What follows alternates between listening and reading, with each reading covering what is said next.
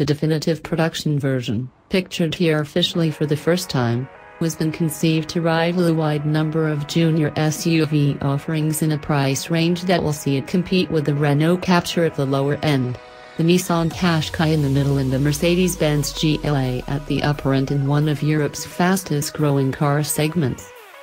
It will be joined in early 2019 by a production version of the smaller VW T Cross concept revealed at the 2016 Geneva Motor Show, according to Wolfsburg sources.